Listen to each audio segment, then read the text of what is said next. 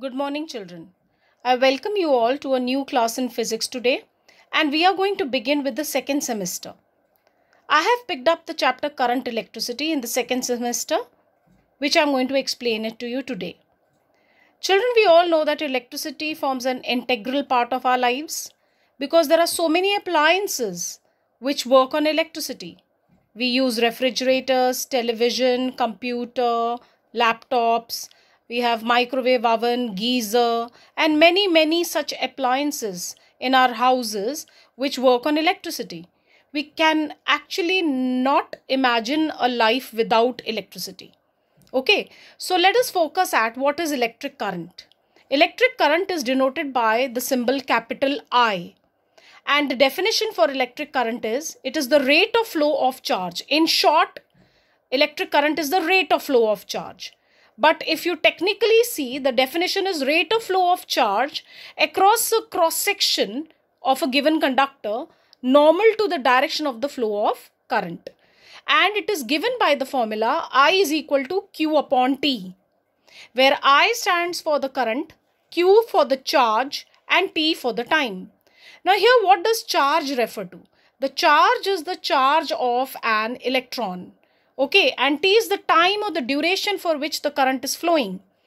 So if you have a look at a conductor, what is a conductor? Children, conductor are metals. They are good conductors of electricity.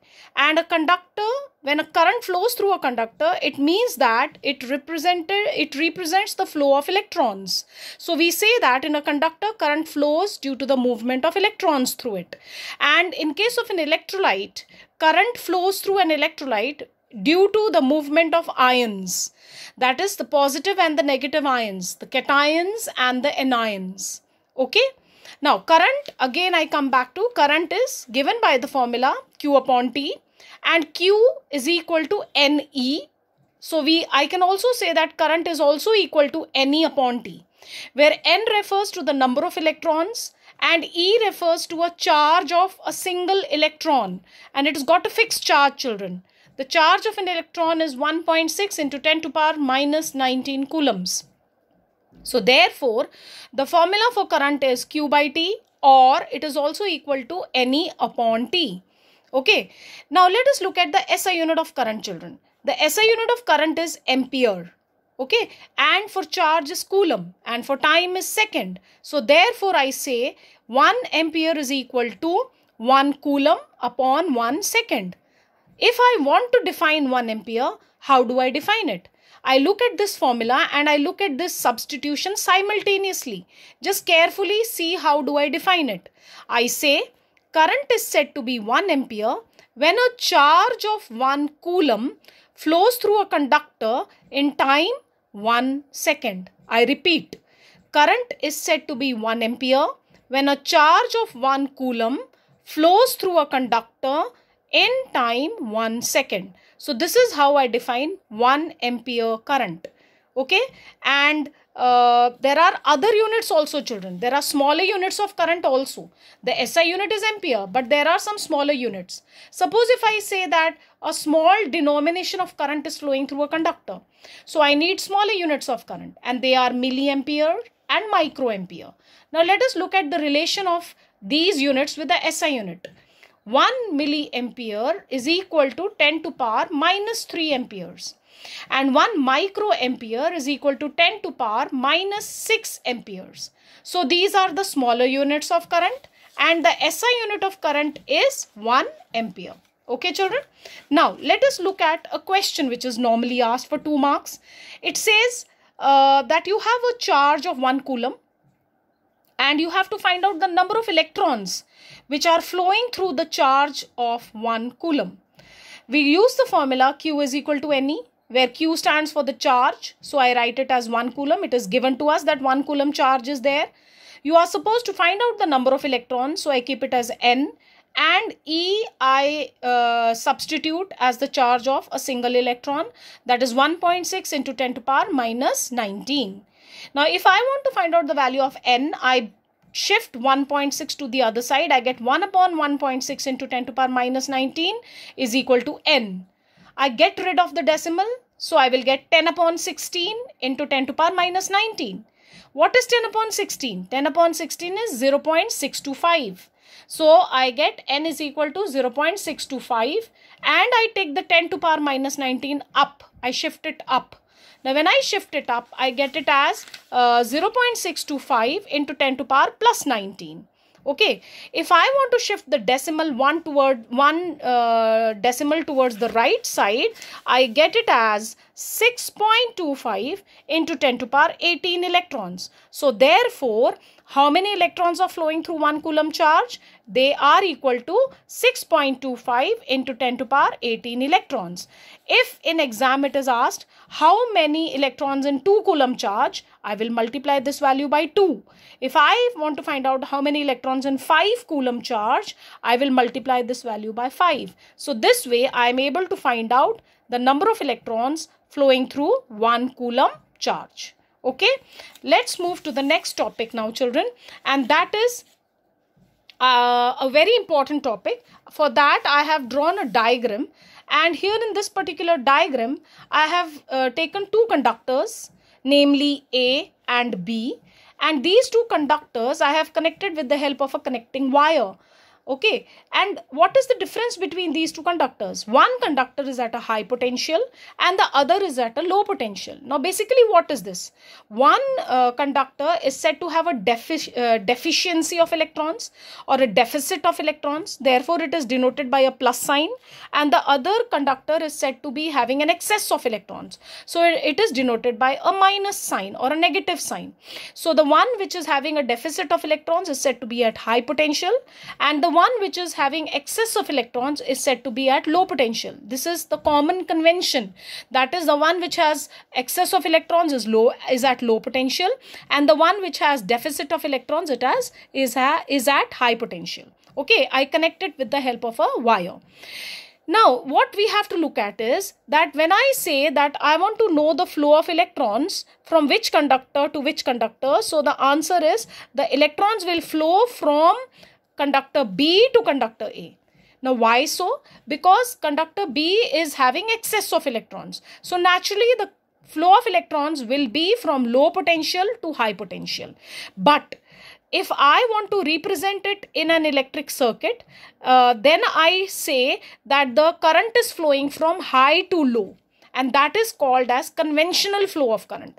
This is what I want to explain to you, children, that there is a difference between actual flow of current or electronic flow of current or flow of electrons and conventional current. Let us look at what is the difference. If I say flow of electrons or electronic current, then it is from low to high, that is from B to A. But if I say conventional current, then it is always from high potential to low potential, and that is from A to B. So this concept should be very, very clear to you, children, because if it is asked in the exam that what is the direction of flow of electronic current in this diagram, then you will say it is from B to A. And what is the direction of flow of conventional current in this diagram? And that will be from A to B. Okay. Now let us look at the next topic. What is a source of current? A source of current is from where do we obtain current. Basically, the source of current could be of two types. It could be a direct current source. It could be an alternating current source.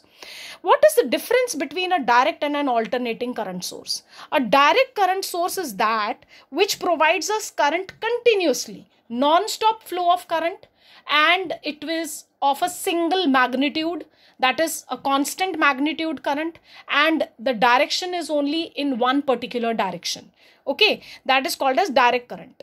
That is, we obtain direct current from a cell or a battery. Children, you must have seen these type of pencil cells which you use to various appliances work on this pencil cell.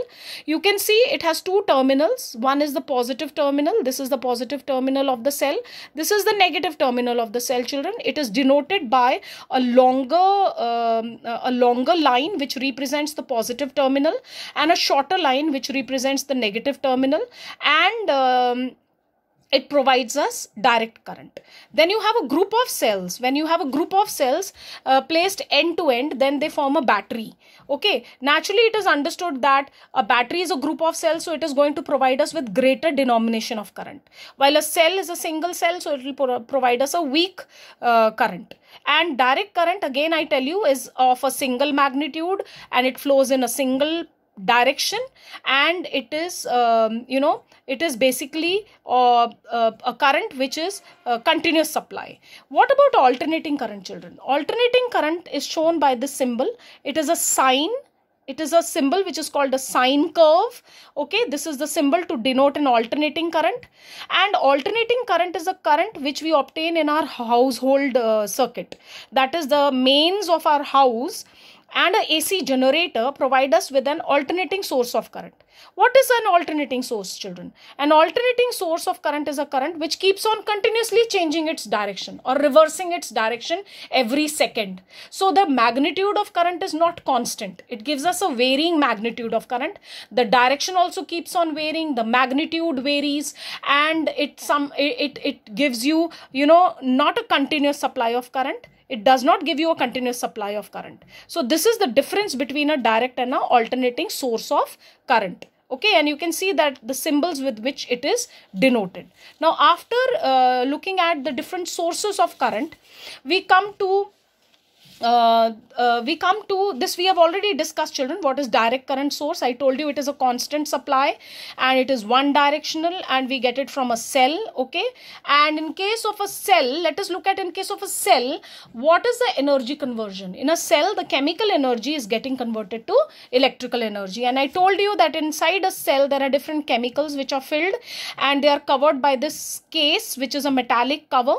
Okay, and in this, the chemical energy gets converted to electrical energy, and it is made up of two electrodes, positive electrode and negative electrode.